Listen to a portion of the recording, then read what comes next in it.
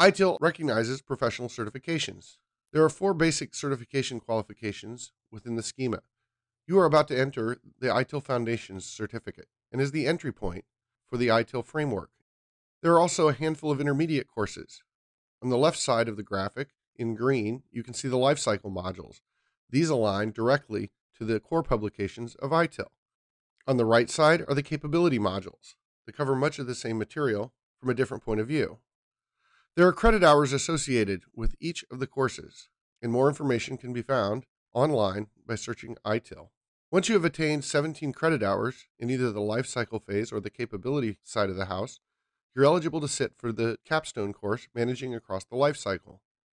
This course is worth 5 credit hours, and those candidates that successfully complete that certificate become ITIL experts.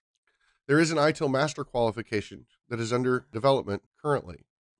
For more information, you can find on the internet at itil-officialsite.com for certification requirements, and at the end of this course, we'll talk a little bit more about how to prepare for the exams.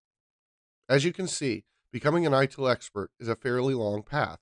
However, for those that complete it, you'll have a wide understanding of the ITIL framework and all the tools necessary to implement the framework across an organization.